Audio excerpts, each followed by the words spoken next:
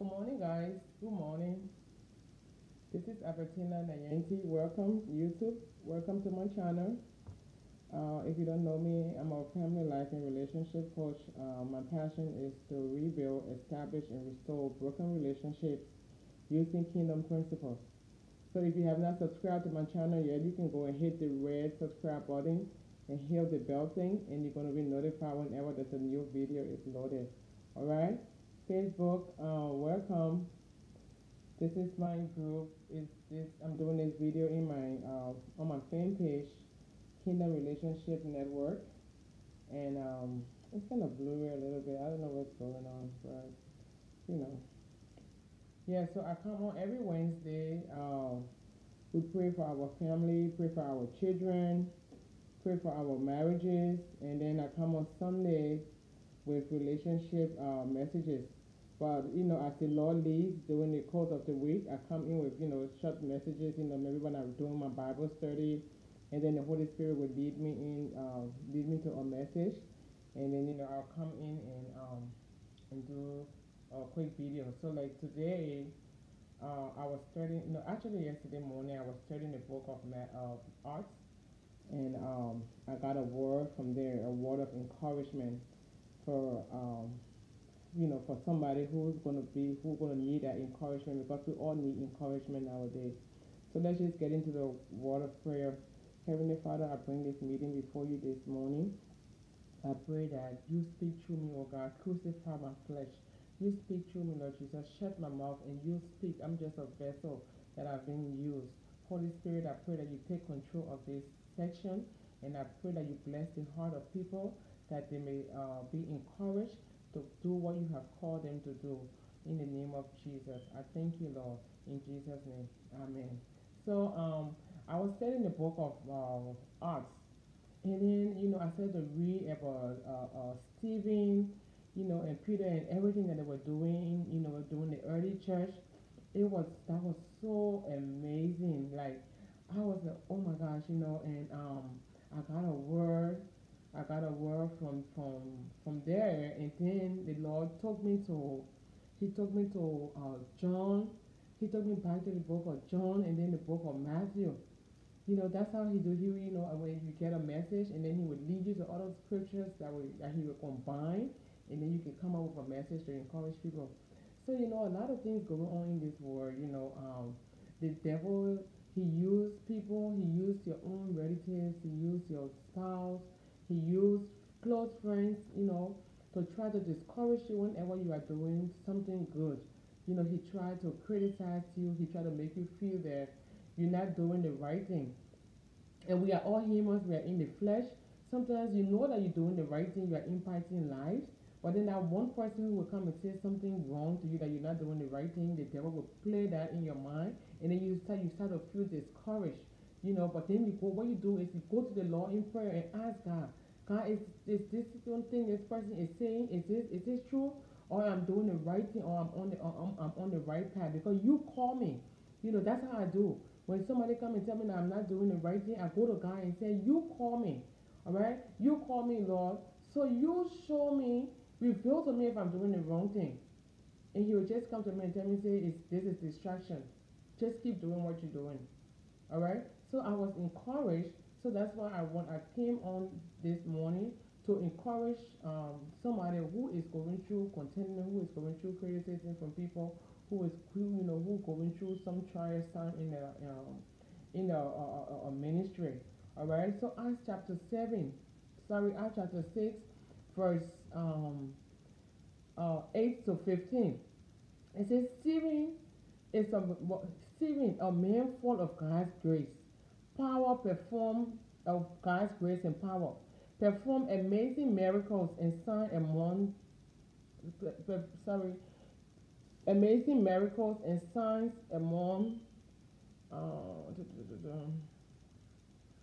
amazing miracles and signs among people. But one day, some men from the synagogue of the free slaves, as it was called, started to debate with him. They were Jews and Syrian, Alexandria, Cilicia, and the province of Asia.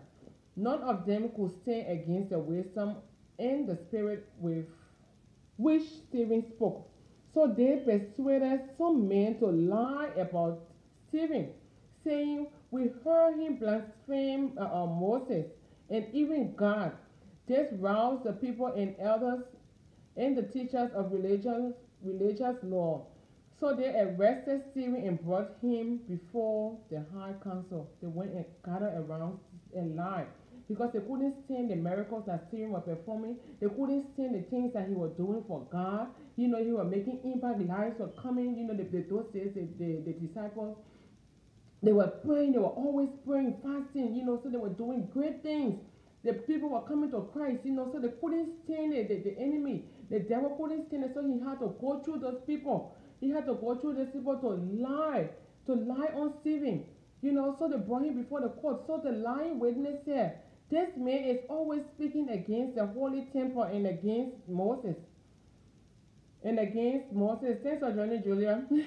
And against Moses. We have heard him say that this Jesus of Nazareth will destroy the temple and change the customs Moses handed down to us. At this point, they started lying. They started lying that, he said, he talking about this Jesus Nazareth who said that he's going to change the temple and build it in, break it down and build it in 3 days. Started making it to sound so bad, like what he was saying was wrong, that they never heard it before. So at that point, what came to me in the scripture was at that point, when everyone in the high council stared at Stephen because his face became bright like an angel. Oh my God, they were so profound when I read this. They were lying on him. They were criticizing his work. They were saying all kinds of things about him. And God just brightened his face. His face became so bright as an angel because God was pleased with what he was doing. And he was different amongst them. So I just want to encourage you. If somebody is lying on you, criticizing you, trying to persecute you, just know that God is backing you. Just know that whatever you're doing is, if God called you to do it, you're ready to show that God called you, you don't have to pay attention to what anybody is saying.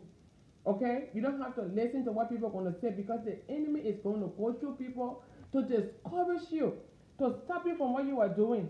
And we have to fight. And to be honest with you, if you don't have temptations, you are not being persecuted, then you haven't done anything yet. You haven't done anything yet. Everybody just loving on you, cheering you up, and all that stuff. Then you're not doing anything in the kingdom. But once you are making impact in God's kingdom and releasing people from the kingdom of hell, the devil is going to come after you. So be prepared for war. He said we wrestle not against flesh and blood, but against principalities and power. So be ready. Do not give up. Don't give up on what God called you to do. All right? Don't give up. All right? They've been persecuted for so. Then he went down in chapter 7, in the Acts chapter 7, verse 51 to 53. He said, "You stubborn people, you are hurting our heart and deaf to the truth. Must you forever resist the Holy Spirit? That's what your ancestors did, and so you. Name one prophet your ancestors didn't persecute. They even killed the one who predicted the coming of the righteous one, the Messiah, who you betrayed and murdered. You deliberately disobeyed God's law, even though you received him, even though you received it from the hands of the angel." So they were persecuting him. He told them, he said, which prophet that came that did not persecute? John the Baptist that came to announce the Messiah, they cut his neck. They did this, they persecuted every prophet. So then what about me and you? It's still going on, and they didn't rest. When they killed Stephen, they stoned him to death because he was saying the truth, trying to redeem them, trying to revive them, so trying to bring salvation to them. And when he was dying, he said, "Lord, don't charge them with sin." And with that, he died. He forgave them. So you don't have to be discouraged. Okay? You don't have to be discouraged about what everybody else is saying. "Oh, you're not doing the right thing. You're doing this." There will be persecution. There will be persecution. So don't even worry about that. So then it brought me to this. Jesus said that if the world hates you, John 15, 18 to 21. He said, if the world hates you, you remember that it hated me first? The world will love you as one of its own if you belong to it. But you are no longer part of the world. I chose you to come out of the world. So it hates you. Do not remember what I told Do you remember what I told you? A slave is not greater than his master. We are the slaves. We are not greater than our master Jesus because he went through worse things. The world will hate you. Once you decide to do the things of God, you become an enemy to the world. Because you are separate from them. You don't think like them. You don't talk like them. They get mad. You're gonna lose friends. You're even gonna lose family members. Alright? So you just have to I just want to encourage somebody this morning. He said, do you remember what I told you? A slave is not greater than his master. Since they persecuted me naturally, they will persecute you.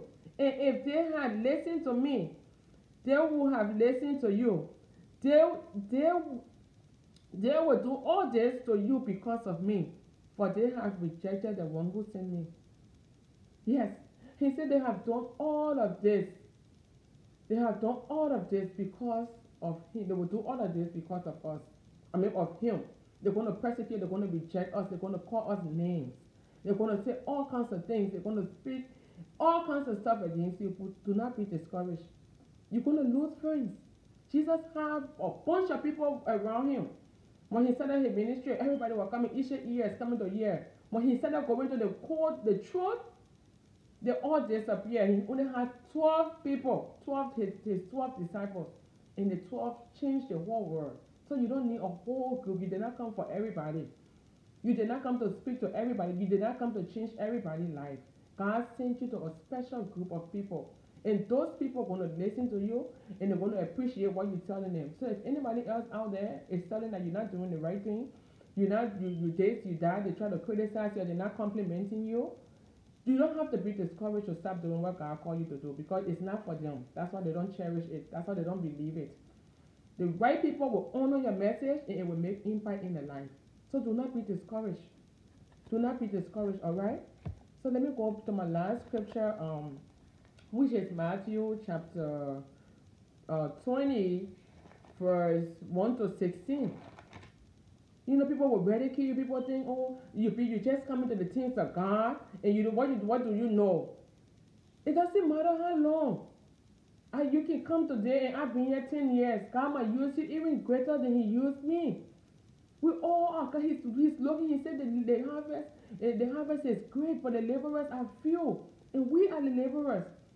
He's looking for people, yielded vessels, to come and proclaim His good news.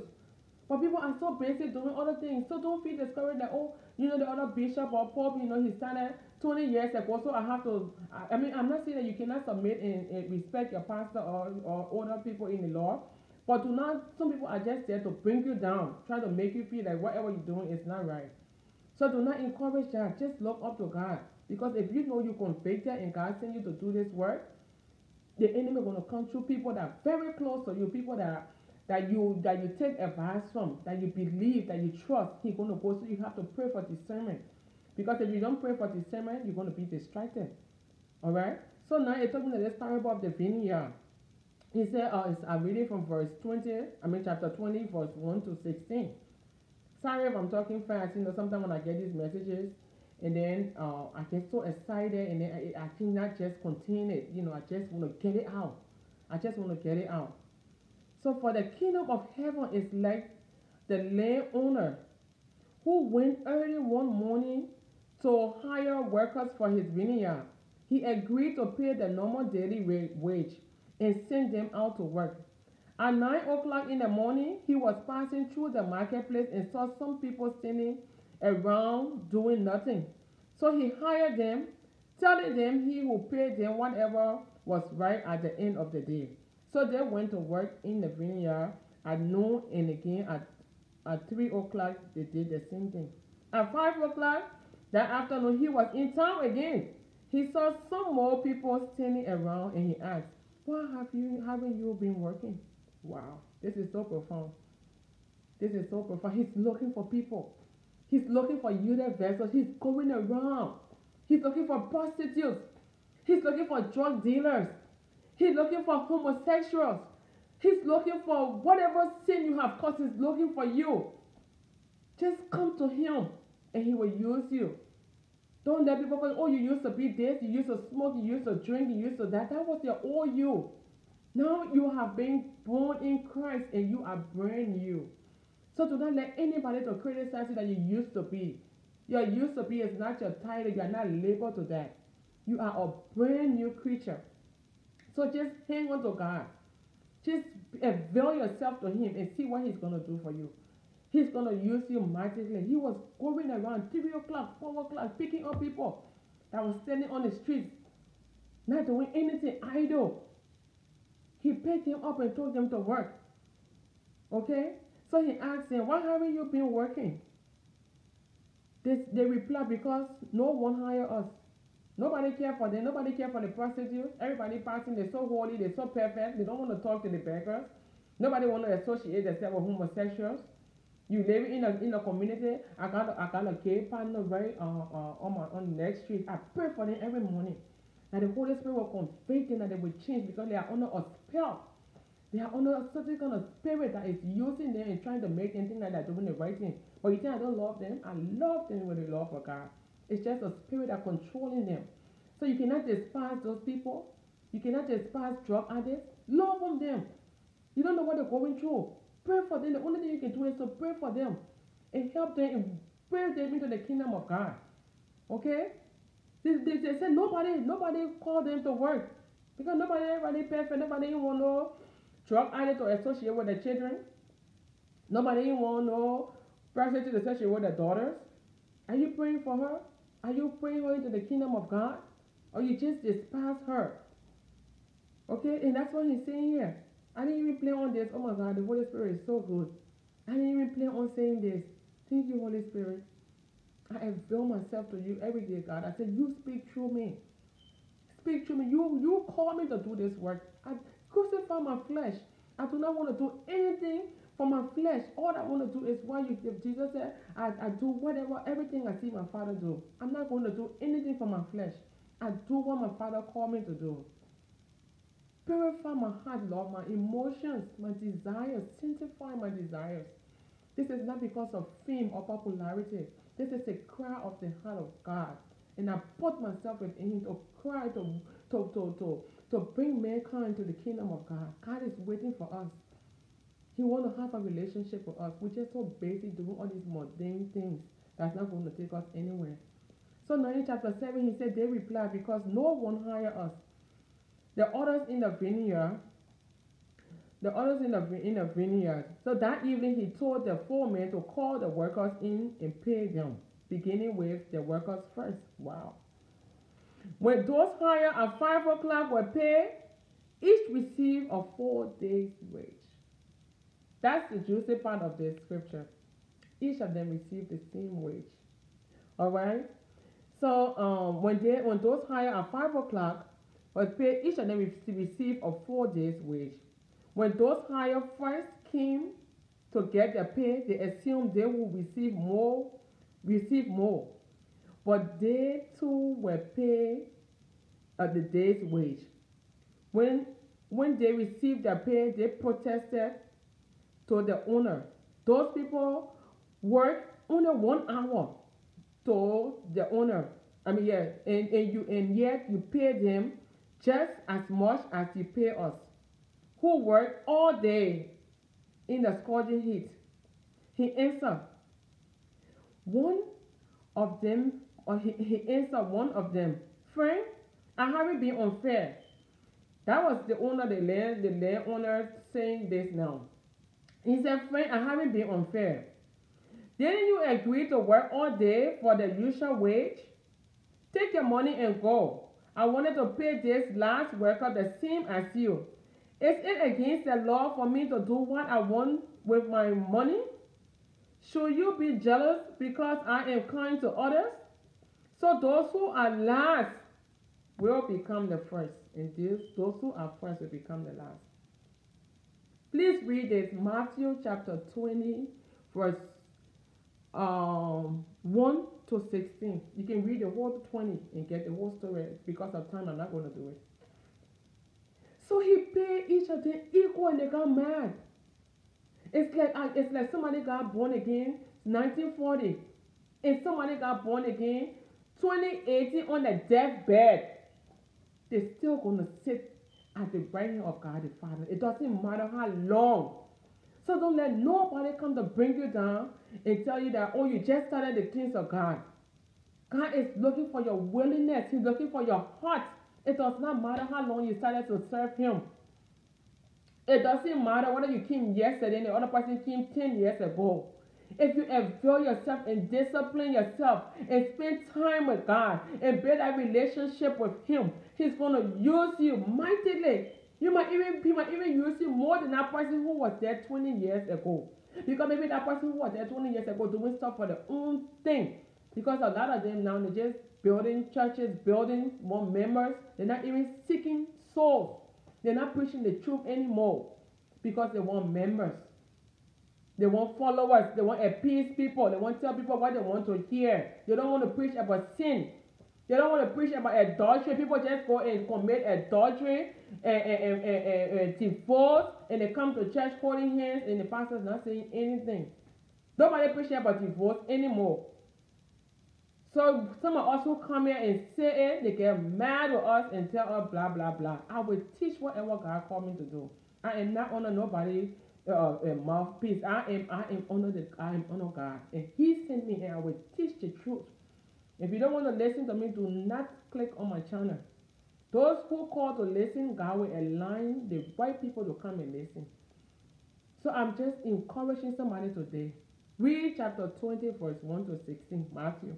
He said, those who are last will become the first. Don't be intimidated by nobody. Not because they've been Christian for 20, 50 years and you started this year preaching.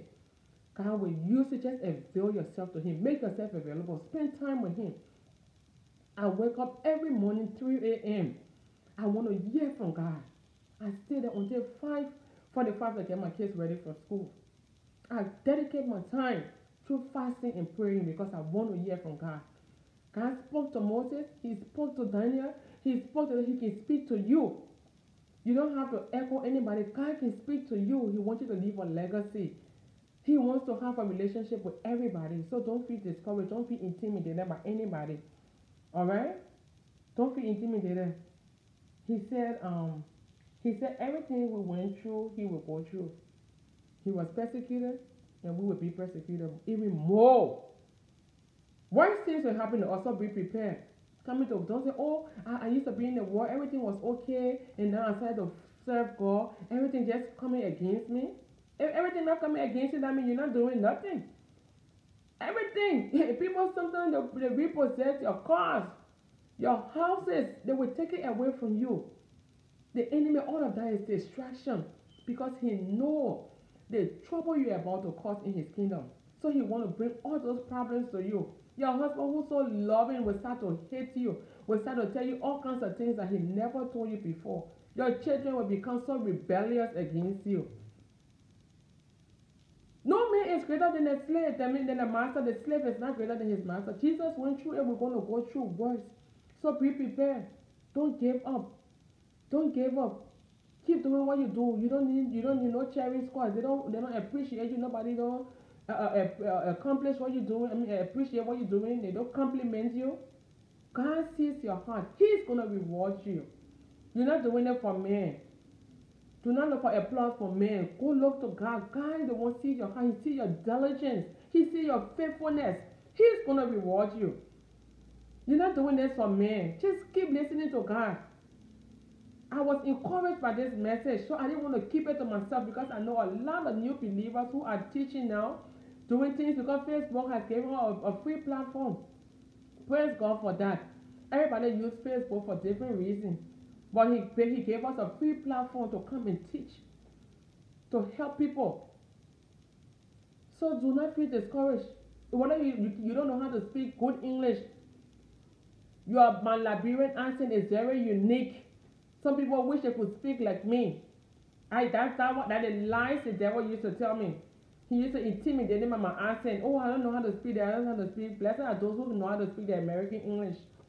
I'm a Liberian, born Liberian, naturalized American citizen. But my accent is unique and precious in the eyes of God. And with this accent, God is going to use this accent to reach the world. The people that's supposed to understand me, the people that's supposed to be impacted by His message through me, they're going to understand it. I don't have to fake anything. I don't have to be like anybody. I don't have to speak whatever way. I should just speak clear. All right? So don't be intimidated by nothing. The devil bring all those lies. He bring all those lies. You don't have to dress like all designers in the comments. Why you be clean and come on the platform? Can't give you a message. Stop holding back. I'm not ready yet. Oh, I got it all over. Look at my light. It's been so blurry. I believe in God for a good light, for a good lightning, but I cannot allow the light to stop me from doing what God called me to do. I will use the light that I have. And people were here, nobody, he's not sending me to go turn my face or whatever. My voice, the message, whatever light I have, I'm going to use it. Whatever place I don't have a studio, I don't have nothing, I sit in my dining room, I say whatever, I'm going to utilize those things, the resource that He gave me for now. And as time goes by, everything will fall in place. So do not hold back. Don't be waiting. What are you waiting for? Do you know when you're going to die? Oh, people are going to talk for me. I'm ready, yeah. I got the other clothes to wear on this. The other person, I got this. No. Go. Wear your clothes. Just wear your nice lace up. Alright? You don't even have to polish your nails. Make your hair nice. You don't let anything to hinder you. Just go. God is going to speak through you. He's looking for you, the vessels. He got too many things. Too many people are dying. Too many people are living in lies. And He wants us to go out there to rescue them. And you're waiting for clothes, you're waiting for light, you're waiting for this. Do you know that you don't know God is your provider? Don't you think He can provide you a light? Don't you think that He can provide you a studio? Stop making these crazy things to hold you down and stop you from doing what God called you to do, or people. Alright? So let me close now because I'm going to stay here all day. So let's encourage each other. Let's compliment each other, believers. Let's stop tearing each other down. If you want to correct your sister or your brother, correct them in love. Don't go and sit and gossip about them that they're not doing the right thing, they're not doing this, and you want to come pretend, because of your own evil motives. You want to distract them. You're allowing the devil to use you. Let's not tear each other apart. Okay? Because we are all after our Father's business. At the end of the day, we all are serving God. I'm not doing this for me. I'm not doing it for popularity. I don't have too many friends. I'm not doing it for popularity. I'm doing it because of God. Because I promised Him that I will serve Him. I'm doing it because of the love I have for God. And He honors that. And He's gonna equip me. He don't deal with the qualified. He qualified the call. When He call you, He will qualify you. He will give you everything that you need to carry on His message. All right. So thank you guys for joining. Thank you for sharing. Share this message. Maybe you might have somebody that is going through some discouragement and discontentment about what God called them to do, and they're very indecisive. They're afraid what people are going to say. Share this message with them to encourage them. Share this message. Let's get together as believers. Let's compliment one another. Let's love one another. Let's not tear one another apart. He said, our hearts that stand against itself does not stand. We are Christians. Let's love one another. We share the same Father. We are all sisters and brothers. Let's love one another. All right, thank you. Thank you for joining me. Let me just close it with prayer. Father, in the name of Jesus, I just thank you, Lord, for this beautiful message. I thank you, Lord, for speaking through me. I give you all the glory. I pray that somebody will be rescued today from this message. Somebody will be healed. Somebody will be encouraged from this message, oh God. Let your will be done. I seal this message out with the blood of Jesus. Let it reach those people that it's supposed to reach. And I bless you. And I avail myself more to you daily, Lord. I say, you take control of me. Kill my flesh. Shut my mouth. You speak through me to your people. Speak through me. I am a yielded vessel. Use me, oh God. I'm available. Use me, Jesus. Thank you. In Jesus' name. Have a blessed day, guys. Love you all. Thanks for joining, Julia. Love you, Sissy. Love you, Julia.